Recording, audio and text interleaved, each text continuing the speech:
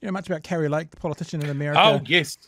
Yes. The one that's got her nose firmly up Donald Trump's asshole, and is most people seem to think she's trying to pitch to be a deputy running mate. Tried to win in, I think, Arizona twice, lost both times, took the Trump handbook out and said, it's been stolen from me, I was the winner.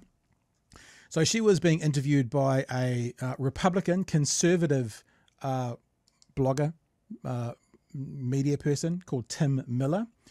And they had an interaction at the end of the conversation, and you can tell because they're about to leave, that is just chef's kiss. Mwah, perfectly and beautifully. Remember, he is Republican. That's where he votes. But he is also someone who won't take any shit and wants to speak the truth.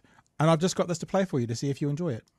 I'm not okay with that. I want you to be able to talk whatever you guys say on the circus. I want to be able to have conservative students not being shamed on our universities. This is like a golden age for conservative student speech. It's like, it's the best time ever. If you're a conservative student, you want to talk, you have huge platforms.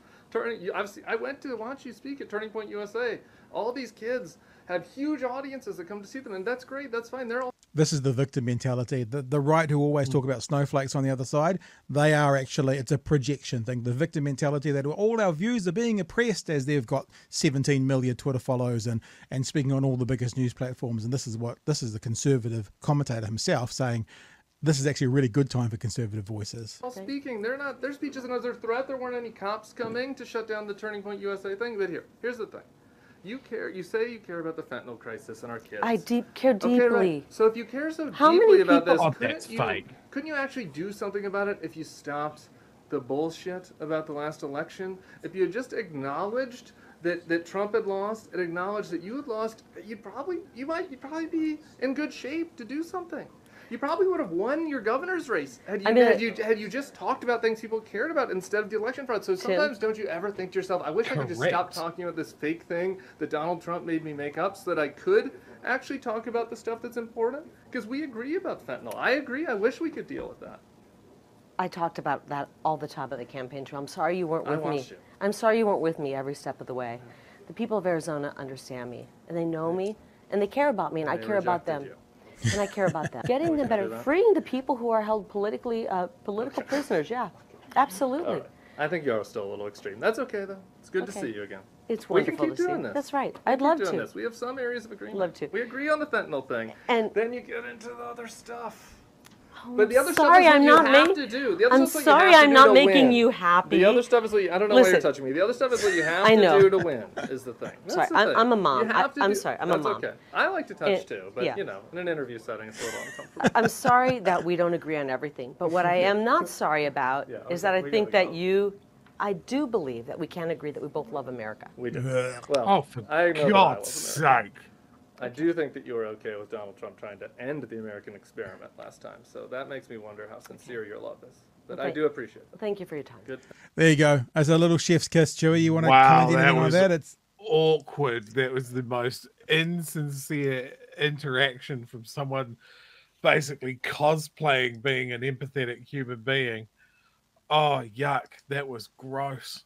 Yeah, vomit, but people are vomiting. Literally, people are vomiting. Well, not literally because it's an emoji, but you know what I'm saying. Look in the chat. But you know how great that there is someone who is even on her side of politics that's still prepared to go, let's just stop all this bullshit, because that's what's happening in America at the moment. Obviously, this week there were some pretty big votes that came in. Republicans lost all of them. They lost all of them. You know, several states, I think, no, it wouldn't be Colorado. One of the states codified recreational cannabis. Other states codified abortion rights within their constitution, so it couldn't ever be taken away. And the Republican Party is fighting all of these battles, all of these culture war battles, and they're losing. And so when you look at next year's presidential election, I still don't think it's anyone's to win or lose, especially if Joe Biden's running. Anyone against Trump wins except Biden, and then it's a toss-up, in my opinion. But if they can tag, and he's been bragging about the Supreme Court, and if they can tag that to him through the election cycle, the Supreme Court, the overturning of Roe versus Wade, has been losing all these local elections. So if they can tag that to him based on his own words, that might be the way to get through without a Donald Trump at the end of next year. Maybe. I mean, I think that guy, DIY Guru in the chat saying that he's a former Republican PR manager. I find that he hit a real nugget of truth there. That like maybe if you were essentially a bit more authentic and talked about what people cared about and that sort of thing. And obviously they've got a button issue about fentanyl or whatever. But yeah, they're hitting the culture war. They're hitting the election stolen. They're hitting these things that stir up a lot of press, but not necessarily a lot of follow through because they're not issues that people deeply care about. You want to win elections and hold elections, or hold results from elections, then you tap into what people actually give a shit about. And I'm sure, like if you'd logged into a Facebook comment forum or Twitter or something like that, it looks like people give a shit about these things. Yeah. There's certainly a lot of engagement, and that's good for the algorithm, right? But it's not deep.